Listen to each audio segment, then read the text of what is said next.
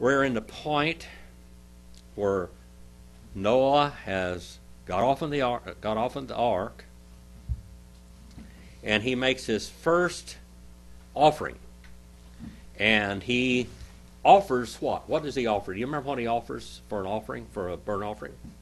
Remember, they're offering all of this burnt offering. These are complete burnt offerings, okay? Whole burnt offerings. Sharon? The clean animals? All of the clean animals. So all of the clean animals he made an offering of. So what were the clean animals that we know about? Well, Goats, sheep, cows, and the birds that were the clean animals. So he made all of the offerings of these clean animals. It wasn't just one. And how many pairs of clean animals did he take on, the birds and the animals? 7 pairs. And what would he offer? What gender of these animals were offered? Male. The males. Okay, the males were offered. Okay. Why did God offer the male animals only, except for the red heifer offering and stuff like that? Why did he offer them? What? Adam, the first male. No. Why did he offer these animals in the male gender? It's a type of Jesus. Jesus is male, all right? Jesus, they're all a type of Christ, the type of Jesus. And of course, to be a type of Jesus, they would have to be the males, wouldn't they? All right? Now, in Hebrews, the 6th chapter, we were talking this morning about the Gentile church that was prophesied here in the 9th chapter of the book of Genesis. It prophesied that the church would go to a Gentile, would finally evolve from Shem to Japheth. And Japheth was carry the gospel. We have the prophecy of the Gentile church. But we see in that Israel's going to come along. Israel had a chance to be the bride of God. Israel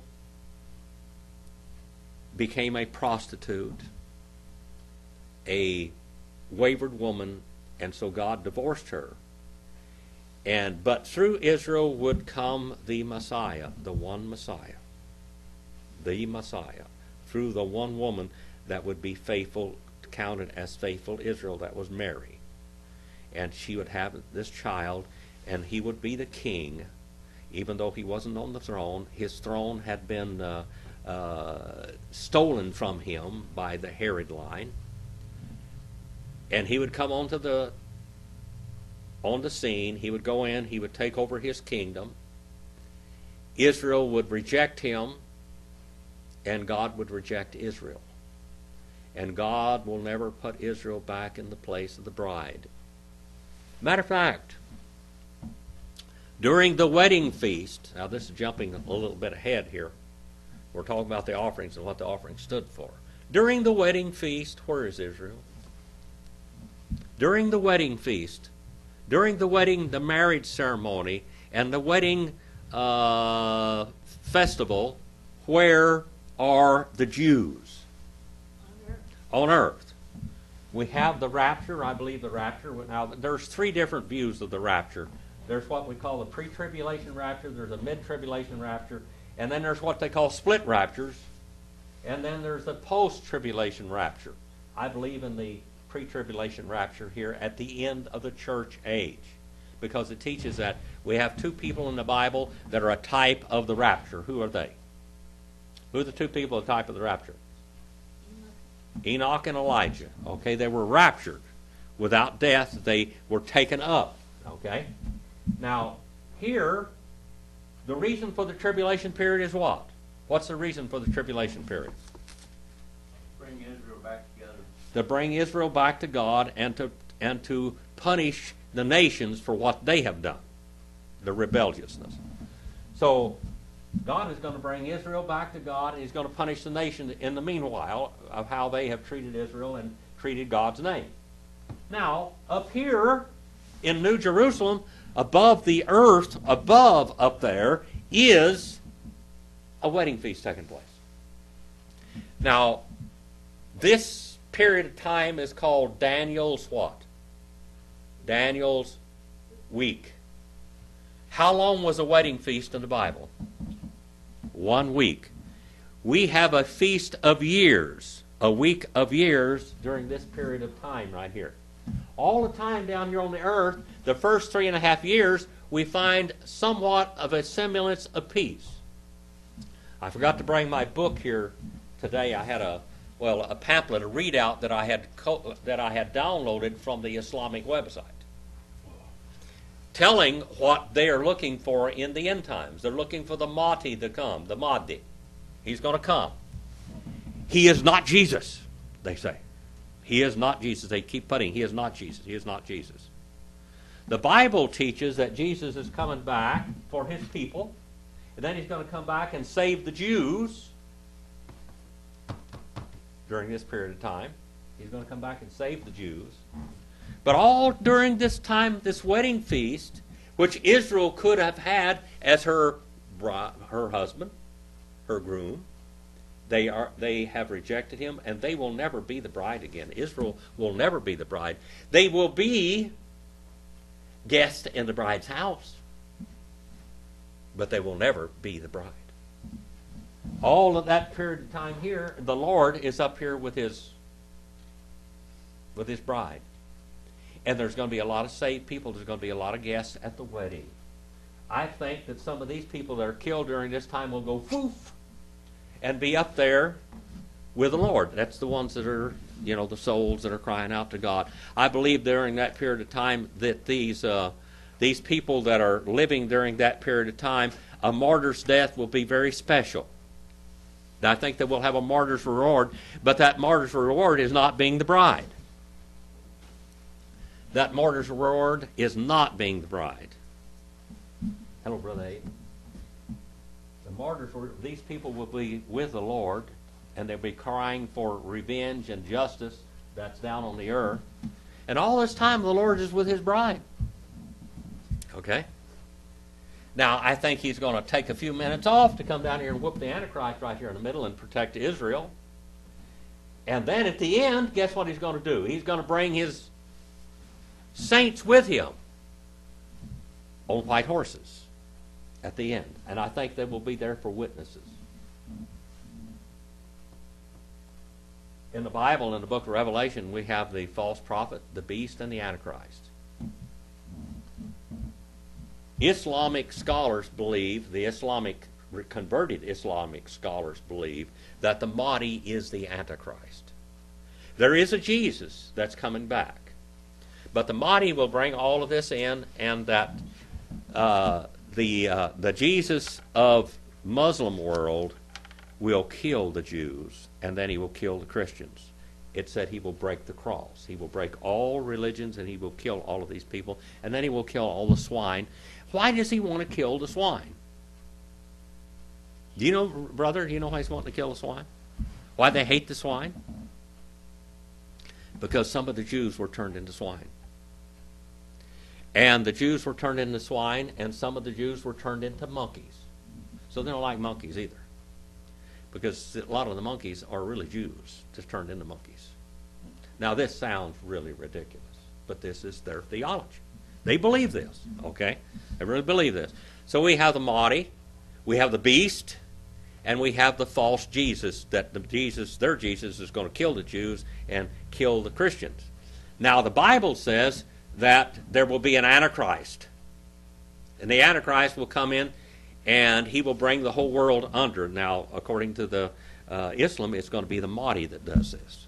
Okay, the Mahdi is going to come in and bring, and he's going to break all of the kings of the earth and bring them under his control, and there will be only one religion in the world.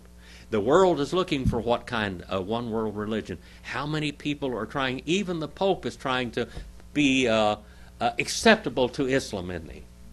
They're brothers in their religious beliefs. This is going to happen in the end time. I don't know what all is going to happen, but Islam, they want to bring this caliphate back. The caliphate was done away with in 1920-something. It was done. But it's going to come back again. They're looking for the Mahdi to come back and turn the world back into this caliphate, okay? This body's going to do this, and then the beast is going to come out of Mecca, and they're going to take that black stone in Mecca and take it to Jerusalem. And they're going to worship God in Jerusalem. And they're going to build a temple in Jerusalem, and they're going to put this black stone in there, and this is going to be a temple for everybody. And the Jews are looking, I had a thing up there, the Jews are looking for donations to build the temple. This temple is the Antichrist temple that they're going to build. Do you realize that? All of their things that they have, they're going to make, how long is the Mahdi going to rule, according to Islam? 7 years. 7 years. He's going to bring in the beast. The Mahdi is going to bring in the beast, which is going to mark all of those people with the number of the name of the Antichrist, which Islam says it's going to be, there is no God but Allah, and he has no companion, and Muhammad is his prophet. Now they say that's what it is. We have 3 coming to the earth. What's the number of the Antichrist? Brother Abe, what's the number of the Antichrist? 666. What does 6 stand for? Man, man, man. Will that be a trinity of mankind there? Will it be a trinity of mankind? Now this is what, I'm not saying this is what I believe, this is what they say they're going to do. This is what Islam says they're going to do. Okay? So as we look forward from the book of Genesis, we're going to see all of the nations, the table of nations come out, and we're going to look at what those nations did. But the culmination of all of this comes down through here, and it's all through Noah's 3 sons. True. All of the history of humankind has come through Noah's 3 sons. So we have all this period of time, and Israel is going to be on the earth. Israel will, because of the promise God gave to Abraham, Israel will be the administrator of God's kingdom on the earth. What is a conditional covenant? Brother Floyd, you know? Conditional covenant? A conditional covenant. What God does, it doesn't depend on anything man does. No. A conditional covenant. The opposite. I'm sorry. That's the opposite of that. There are conditions to the covenant. The conditions to the covenant for Israel to be in the land was what? They would worship the God and Him only. Did they ever do that? No. Have they done it yet? No. They don't have legal rights to the land today because they haven't done that. Okay? They can say all they want to with the Abrahamic promise. The Abrahamic promise, them possessing that land, had conditions to it. The Abrahamic promise, naming Israel that he would rule through them, was an unconditional covenant. That's the Davidic covenant. Okay? And that's what's going to happen down on this earth for 1,000 years. Okay, is this interesting to you? All right, that's going to happen here, and that is part of an unconditional covenant. The conditional covenant is Israel to have possession of the land. They must worship the Lord and Him only. And they crucified Him. And they said, let His blood be upon us and our children, so it has been. Will Israel ever have the land back? Yes. No. Not until they, what? Worship Him. And then when you say, blessed and holy is He that came in the name of the Lord, I will come back and save you. And that happens during this last period of time. And finally, He will usher in His kingdom for 1,000 years. Ezekiel 36, 25 through 38. They were dispersed, Ezekiel 36 to 16 through 19. They were being regathered today, Ezekiel 36, 20 through 24. And they will have the kingdom because of the unconditional covenant with Abraham and the Davidic covenant for this 1,000 years, Ezekiel 36, 25 through 38. Now, this just looks like one chapter, doesn't it? But it's broken up in 3 phases of that chapter, of Israel's whole history. Now let's go back to the book of Genesis, and let's go from here. You said they'll never have the land back? Not as they are today. But they will have They it. have to repent. That's what I said, they will have the They land back will. one day. National Israel is going to be destroyed in this present tense. They will be run out of the land completely. They will be run out of the land, and then God will bring them back, and He will put them in the land. But that's when they have a new heart. And they haven't got a new heart yet. Have they? Have they? No. No. Basically, Israel today is run by the Sadducees, the atheists. Okay, the atheist type people. They were the rich and powerful people. They were the Sadducees, the Pharisees, and the Herodians. The Herodians are out of the picture, except you might say that the Edomites are the Muslims, because they're still there. All right, 8:21. Wayaruch, Hadavar, Et, Reach, Hani, Cha'ak, Wayomer, Hadavar, El Lebo, Lo Osef, Li Kalel, Od, Et Ha'adamah, Ki Yetzer Lev, Ha'adam, Ra, Min, Ni Ru Ro. Wilo, Osef, Od, Li Hak Koth, Chai Kaleth, Ka'ashur, Asithi, and that's it.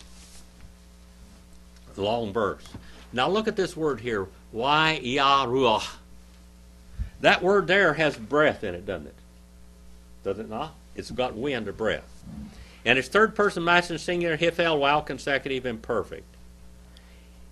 He had breathed for himself, Jehovah. He had smelled or breathed for himself and kept on breathing and smelling for himself air, smell, wind. The odor, look at that word, et odor, ruach, the odor, okay? The scent, the wind, the breath, again. The breath, delight, hani cha'ach. Now what was this breath, this wind that he was breathing?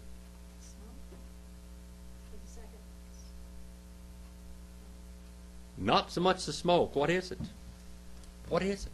Let's look at it deep now. Let's go deep. I want you to go real deep. What made up the offerings? What made up these offerings? Sweet savor. What? Smell, sweet savor smell. No. Brother Abe, what made up these offerings? What made up these offerings?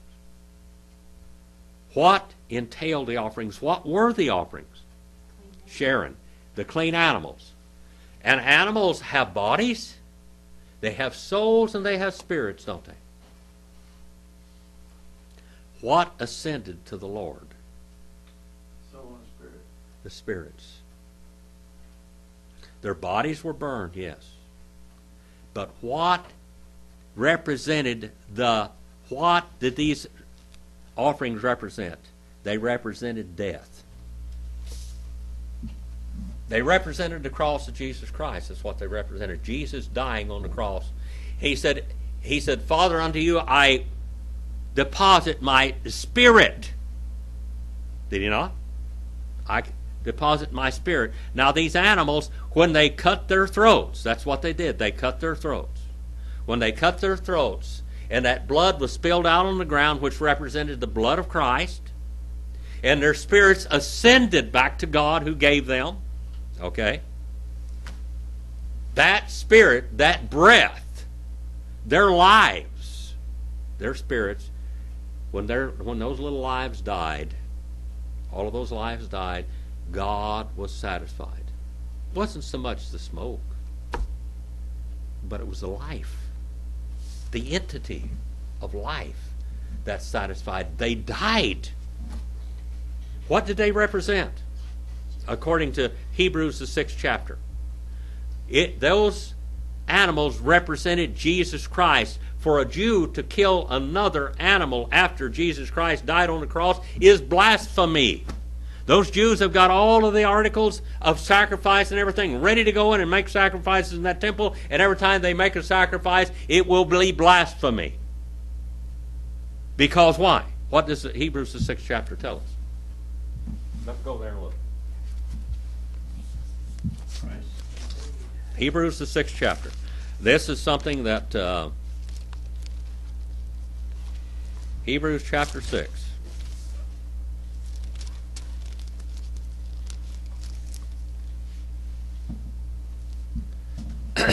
Let's start reading this.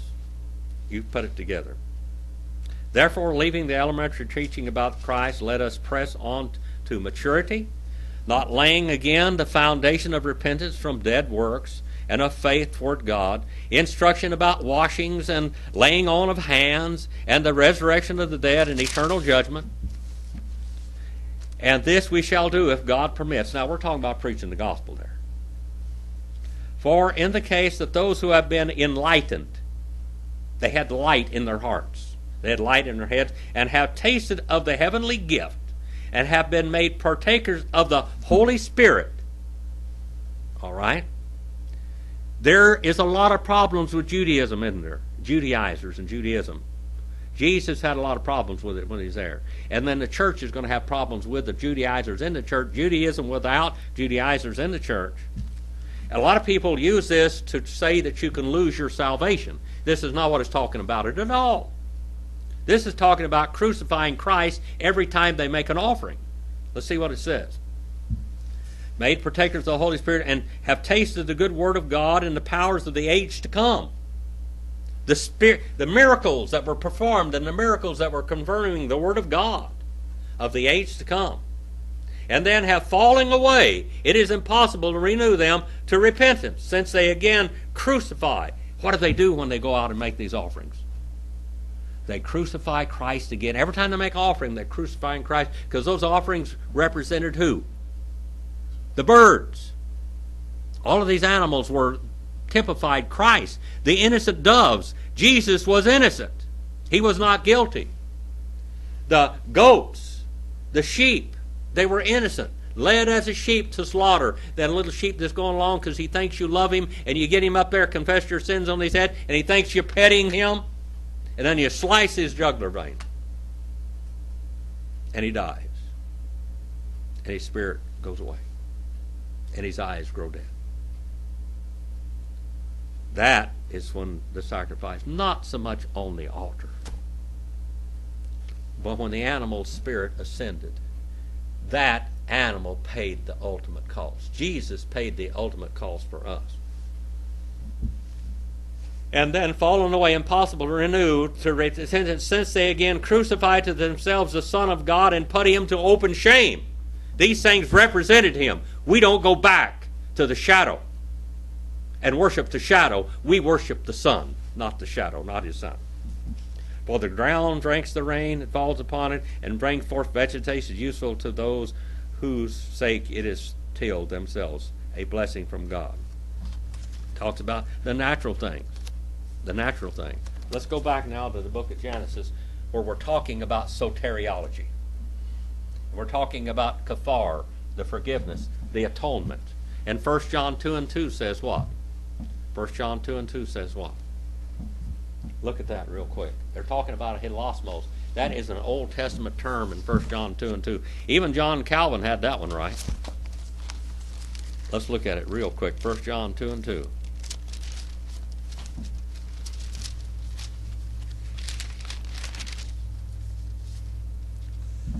Verse 1 says, My little children, I am writing these things to you that you might not sin. And if anyone sins, we have an advocate with the Father, Jesus Christ, the righteous one. And he himself is a hilasmos. Hilasterion is what it literally says. A kafar, a covering. The atonement for our sins. And not for ours only, but for those of the whole world. Is the atonement limited? Do we have an unlimited atonement here? No. Tulip. Total hereditary depravity, unconditional election, limited atonement, irresistible grace, and preservation of the saints. Limited atonement is just X'd out right here. Jesus Christ died for all mankind's sins. Amen. Throughout the Old Testament, those animals died, all representing Jesus. Right here. Look at it one more time, and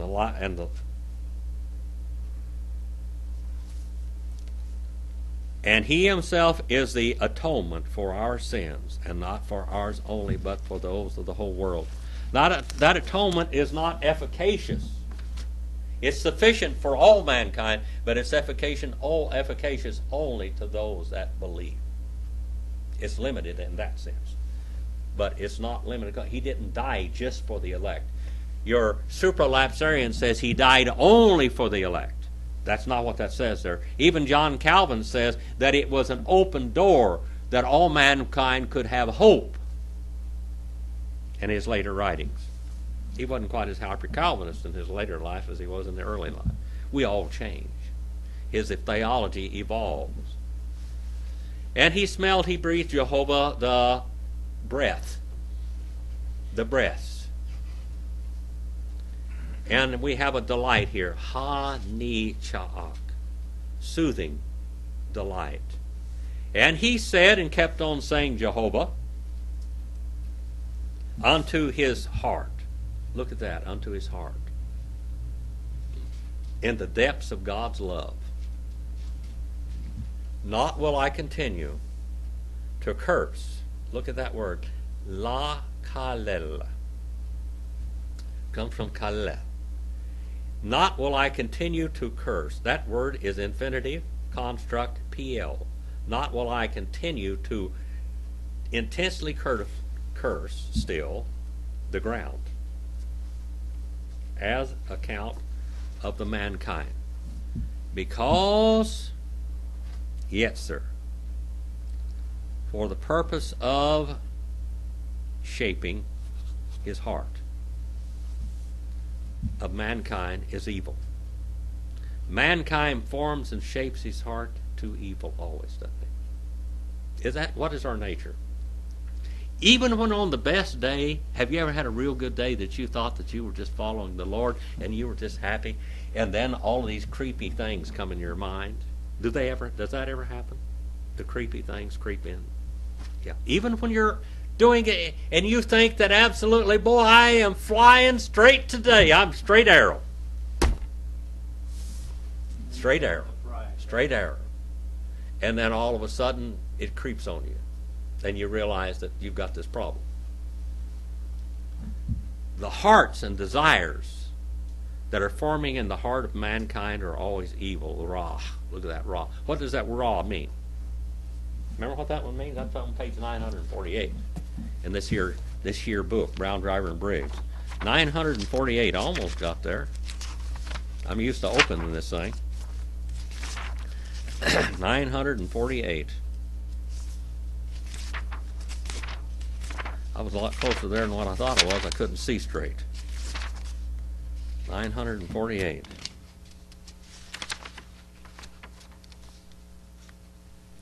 Bad, evil. Malignant. Disagreeable. Unpleasing. Poisonous. Contaminating, malignant, rotten, rotten and rotting, unclean, unhappiness, misery, unpleasantness, evil, crooked, lying, corruption, instruments of evil, harmful. That's quite descriptive, isn't it?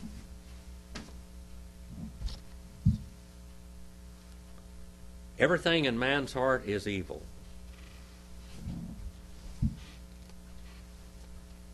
Because of the purpose of evil. From his mene yura, from his beginning, from his conception. You know that a baby is sinning in his mother's womb? You think about that? Think about that for just a minute. When he grows out, when he comes from his mother's womb, why is he able to sin in his mother's womb? Because he's got the infection of Adam in him, doesn't he? Not from the woman, but from the man. It's our fault. And not will I continue or keep on, I shall keep on still to smite. Look at that word to smite. Li hakkoth. To smite. It's an infinitive construct, hifel. Et kal chai. All living things because of mankind. You know, mankind got the whole world killed. According as I have done. First person construct, singular, cal, perfect. 8:22. Now the last verse in the 8th chapter. Od kal yemei haaretz zera ki katzir we kar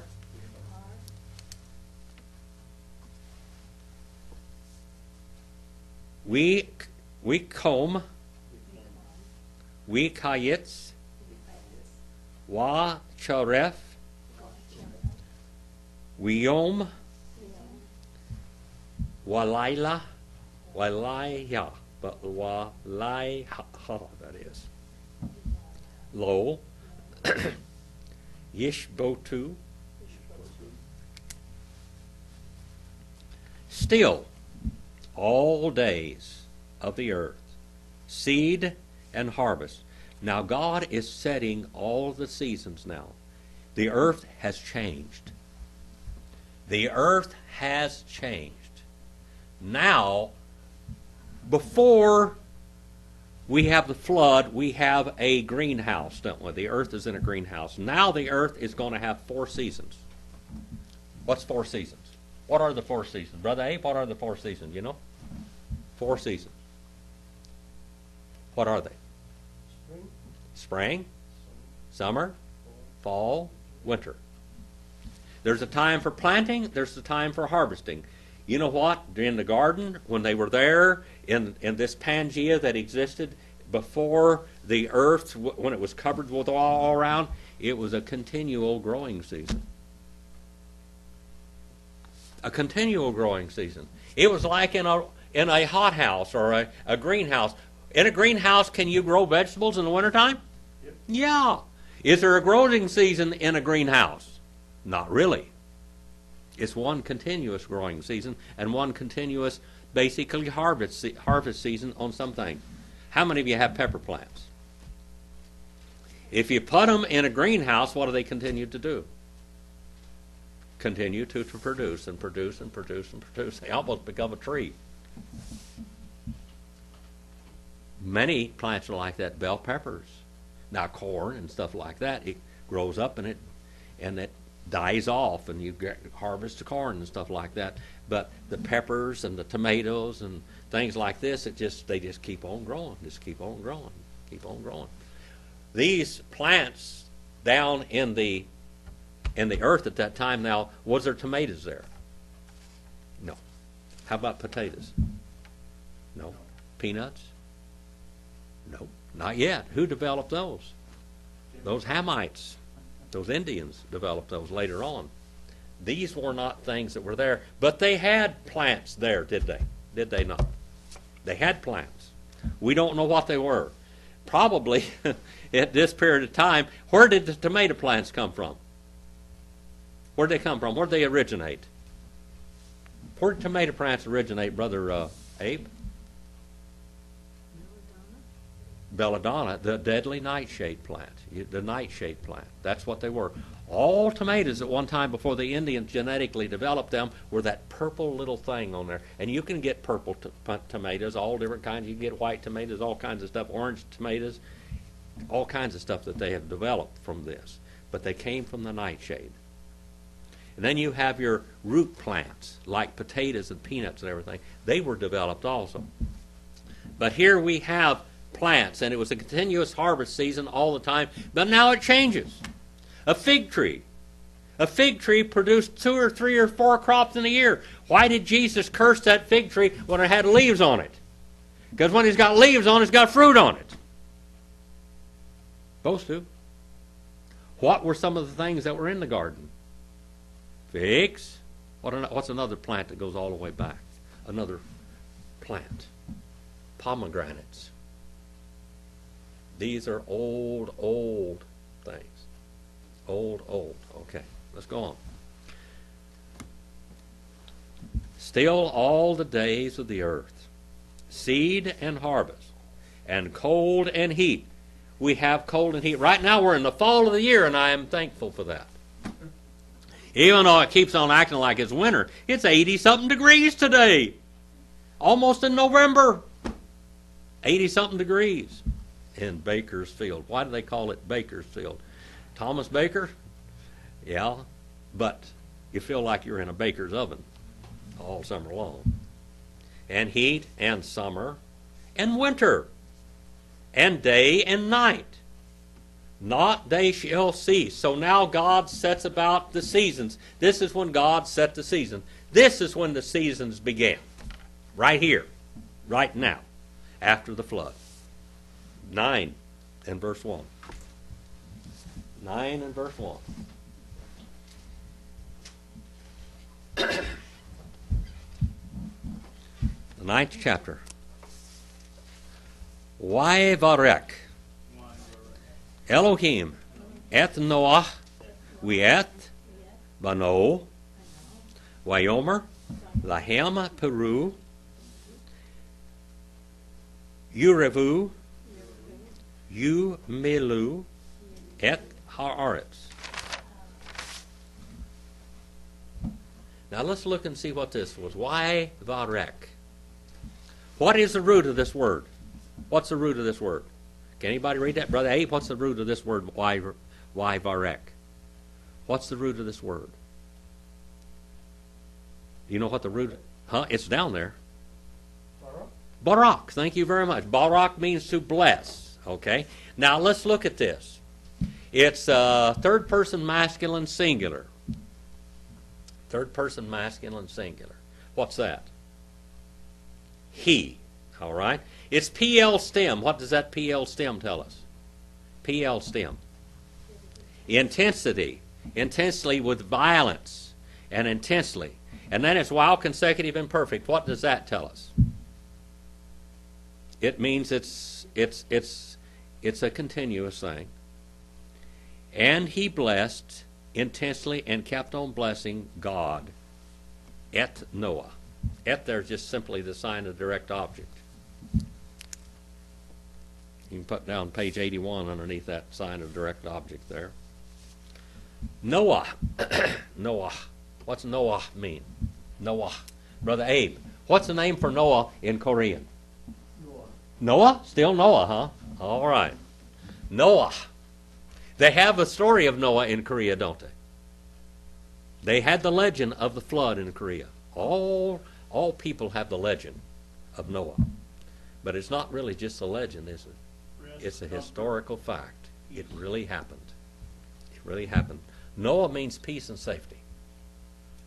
And in Noah, in that ark, was peace and safety. And we ate, and sign of direct object, his sons. He intensely blessed Noah and his sons. And he said and kept on saying, third person masculine singular, cow, wow, consecutive and perfect. Lehem, to them. We have a preposition and a third person pronoun, don't we? To them. Now we have masculine plural, cow, imperative. What's that mean? A masculine plural. That's the men. Cow, imperative. It's a command. Be fruitful. Men, be fruitful. Be fruitful. Mankind, be fruitful. You revu. And masculine plural, cow, imperative. Be multiply. Increase. Rava. Increase. And you milu. You on the front of that's a conjunction, and then milu. Milu comes from melee. Mem, lament, and alif is the root. See that down there? And it's masculine plural, cow, imperative. keep on filling up. Keep on filling up. Et haaretz. Keep on filling up the earth. Fill it back up. Had the earth been depopulated? Yeah. How many millions of people were on the earth at that time when God destroyed it? About the same we got now. A lot of people were on there. A lot of people were on the earth at that period of time. The earth was over 1,000 years old with mankind on it. I mean, the earth is, who knows how old the earth is. But the mankind on the earth was there for more than 1,000 years, wasn't he? Adam, through Noah, was a long period of time. One man lived the biggest part of that time. Who was he? Methuselah. He lived almost 1,000 years, 969 years. So we have a long period of time here when the flood came on the earth, and the earth had, just think about that. The earth was continuously producing life. Producing life, producing life, producing life. And the earth, but there were bad things going on in the earth, wasn't it? We have Cain's people killing people. They're killing people. They're killing animals. They're killing people. They're not allowed to do that, but they're doing it. We have the Nephilim, 6th chapter. We have the Nephilim. We have angels and women procreating, and we have a race of giants that are killing and destroying God's earth. And every time that an angel procreates with one of God's creation, he is what? Blaspheming God, and he is tainting his creation. So because of all this, God destroyed it. And mankind was very evil. 9 and verse 2. You morakem, we chatihem, yeah, al kal shayoth, haaretz, we all call Oph, Hashemayim, Lekal, Asher, Tir Mosh, Hadamah, Uvikal, Digay, Hayom, Be Yed Kayam, Netanu.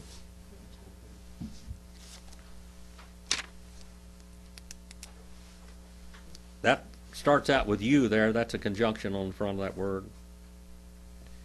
And fear.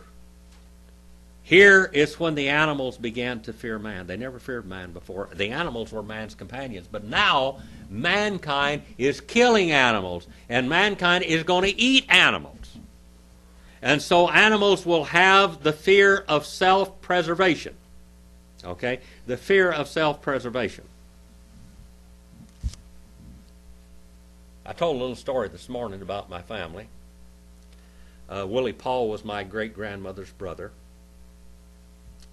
And some of you weren't here.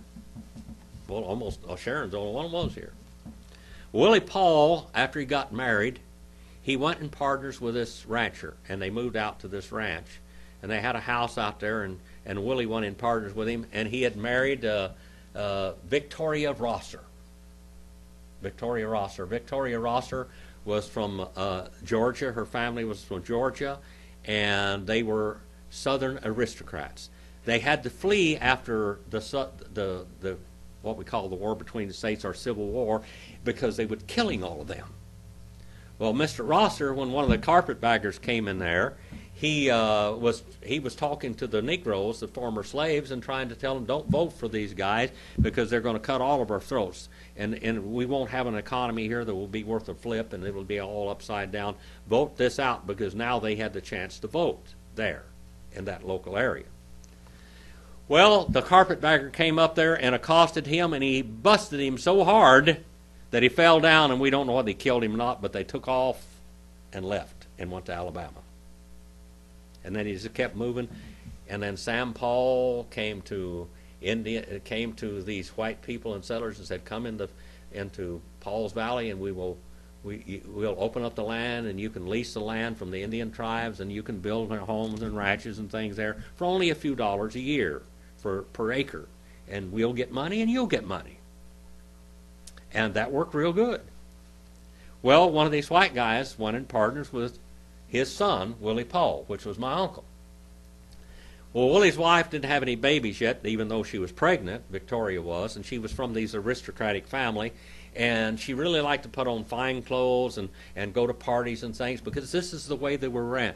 The people in the South were raised like the queens and kings of England and Europe, because that's where they had come from.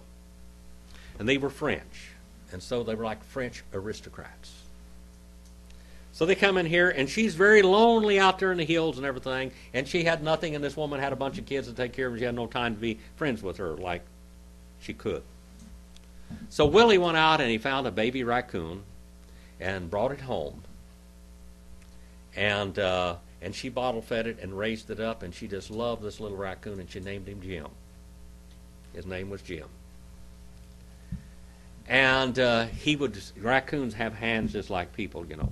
The little raccoon would get in the closets and take everything out of the drawers, out of the kitchen, and put them out on the ground and play with them like a little kid and stuff like that. And she just loved this raccoon. And the raccoon loved her, and he'd follow her around, and he'd get around on her shoulders, and she'd go around the ranch with him out there, and then her husband would come and get her on her horse, and she'd ride side to saddle like a lady would in the South. And the little Jim would be on her shoulder, and all of the ranchers would be laughing about this girl with this pet raccoon. To them, it's food, you know. This is an animal you kill. Well, it went on, and finally Jim started going out the window and looking around outside and getting into things, but he'd always come back and get in his box. A lot of times she'd wake up, and everything out of her closets in the bedroom would be out in the middle of the floor, and Jim would be laying on all of her clothes because he loved her so much. He'd be laying there on her clothes. Have you ever had your dog lay on your coat or something? That's the way he'd do. Finally, he went out and didn't come home. And Willie came home and said, well, you know, probably he just found Mrs. Jim, and now they're gone. But what really happened, she really found out that the cowboys, see, Jim was tame. He had no fear of mankind. So they just took him and cut his little throat and skinned him and put him on a spit and barbecued him and laughed about it. Because they had no care, no love for this little animal that was a pet. The girl, it broke her heart, and she never felt good toward these people ever again. Now God puts the fear of animals. That little raccoon, Jim, didn't have any fear of people because he had nothing to fear. They were his friends and his companions and playmates. And all these animals were Adam's playmates.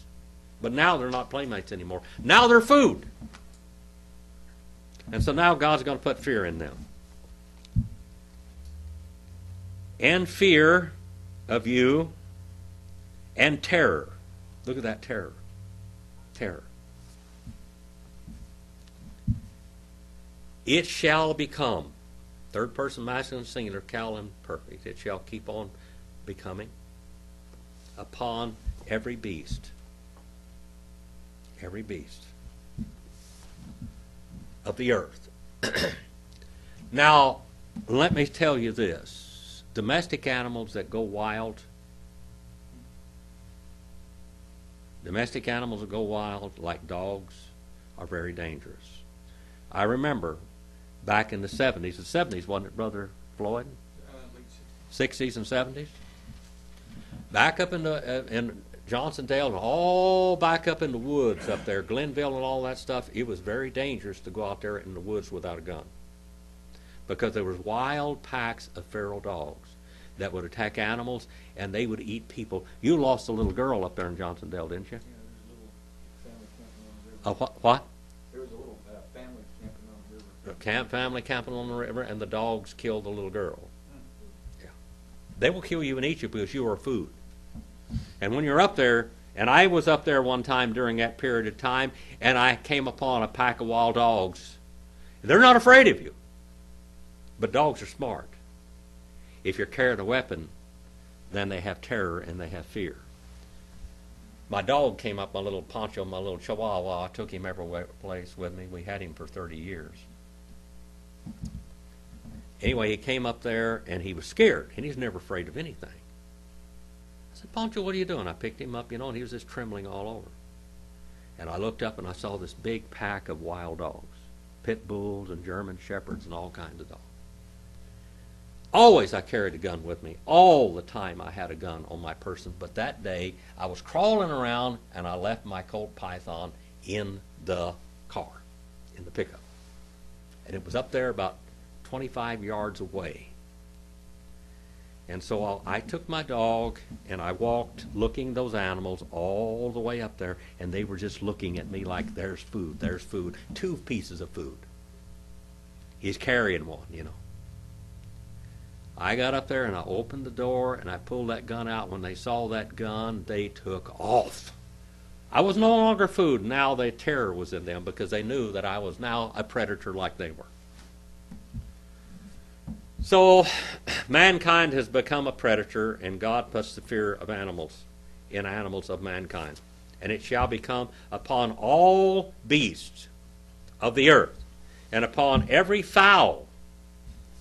Birds, wing flappers will now be afraid of you, of the heavens, and with all which creeps, she creeps and keeps on creeping. Third person feminine, singular, cal, imperfect. Termos. She keeps on creeping upon the ground, and with all the fish, all the swimmers, and of the sea, of the waters, into your hand. They are given. Natan. They are given. They are all given to you for food. Now, things have totally changed, haven't they? Things have totally changed. The whole economy of the earth, we have seasons, and now we have the fear of the animals. Fear of the animals. I've had... I'm an Indian. I've said that many, many times, but Indians really communicate with animals more than what white people do. White people separated themselves from the animals because they thought they were so superior to them. Indians lived with them and communicated with them, still like Adam did in the garden. They used them for food, all right, but they communicated with them. I think I have trained everything that swims and crawls and flies in my life. Just about. My chickens. They're my partners. They're not food. They know they're not food. I don't eat my dogs. And fish. I've had 2 or 3 pet fish in my life. I had a great big Oscar. I called Oscar. He got about 17 and a half inches long. And he would come in when I'd walk in the house. He'd just go like this in the bowl. He'd see me walk in the house. I'd go over there and I'd hand feed him and like this. He'd just be so happy when I come in. I had another fish, goldfish I called Spot. He had a spot right on top of his head. And I'd walk in the house and I had that pond, fountain that I've got out the backside of my house with a cowboy, Will Rogers, standing on it with a rope and all that stuff. Down there was Spot. And when I lived over there, when I built that house, I had this in the entranceway of the house. And when I'd walk into the entranceway, Spot would stick his body half out of the water and just swim all around for me to come and say hi to him. And I'd touch him on the head like that. He was so glad to see me. Birds and chickens just follow me all over the place wherever I go. They just follow me around, the cats and stuff. I had red-tailed hawk that followed me all over Tajon Ranch when I hunted up there, following me around, showing me where the deer were. I told that Greek guy I took photo, I said, watch that red-tailed hawk. He said, you're crazy. I took him about 3 different times that we got deer, and he said, where's the hawk? What's he telling you today? What's he telling you today? We can communicate with those animals, but it's never like it was before, is it? It's never going to be like it was before, when all the animals communicated with mankind, because now we have we're predators. We're the top predator. I can't remember what year it was. I used to be a lion and a coon hunter and all that. And I tagged the last mountain lion in the state of California. The last one before the moratorium started. The last hour, the last few minutes, It stopped at 12 o'clock noon, and this was, when the guy signed the tag, it was 11:58 of that day. He said, this is the last lion in the state of California. And he signed it. I've got that tag filled out at home. The only predator that a lion has is what? Mankind. Now they're running all over. They're killing little kids and stuff because there's so many of them. When you walk in the woods, you're not supposed to see a lion. If you see a lion when you walk in the woods, you're prey. When you see a lion when you walk in the woods, you're a prey. Just remember that. They were nocturnal and they were afraid of mankind. But now there's so many of them, they are eating people. This is when all this starts. Everything starts over. So we started from 8:21 up to 9:3. 8:21 to 9 and verse 3. And we'll start out there. Do you have any questions where we went today? Well, if you have any questions concerning any of this. Yeah, I got one. Back to the male you were talking earlier. That they'd offered the male animals, yes. Right. So, Except for the red heifer did offering. that have anything to do with the blood? The blood being passed to the male? Next week we will study the blood a little bit more. No, it simply represented that Christ, the male, the Son of God, was going to die. Okay? Thank you. But the blood we'll study about. Blood is precious to God and blood is sacred to God next week in verse number 3 and 4. 9, 3 and 4. All right?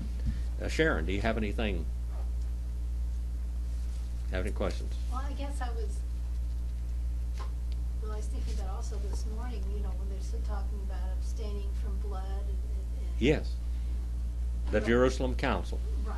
Yeah, that representative of churches. When the churches... The blood is the life force is Yes. in the blood. Mm-hmm. Supposed to still respect, because that blood represents the life of the animal. And that only belongs to God only. That is not ours. That blood represents, like that tree of knowledge of good and evil in the garden, it's God's. Don't touch it. We do blood transfusions now. That's totally different. Okay. That has nothing to because do I with know eating blood. but- The Jehovah's Witnesses say you eat blood because it used to be feeding you through the veins when you did the blood. So, oh, no, we can't eat people's blood. It's not. They're transferring blood. That's life-giving. Blood represents what? Life. And when you have blood, it's giving you life. Okay? And how many people got killed and they drained their blood for that blood to go into us? How many people got killed? Nobody. You take blood from live people that give you their blood. You're not eating them. You're not killing them. You're borrowing some of their blood to give you life or to sustain life. So are you eating some dead man's blood? No. They putting any dead man's blood in you? No. All right, that's and they use that, and that's one of the things. They won't take any blood transfusions, but that's wresting scripture tremendously. Floyd, got a question? Brother Abe? No? All right. Let's go out and do something eternal. Let's have a word of prayer. Our Heavenly Father, we come to you. We thank you for your word. Help us to think deeply about the beautiful things that you have in your word. The sanctity of life. The gift of life that we have to go out while we're here. Help us to do eternal things that in 1 Timothy it says, we bring nothing into this world and we can't take anything out of it, but we know, Father, that those things which we do for you follow us forever. Those are eternal things. There's nothing physically that we can take out of this world, but we can take those eternal things with us. Help us to think about that as we walk about in our daily life. In Jesus' name we pray. Amen. Got another question.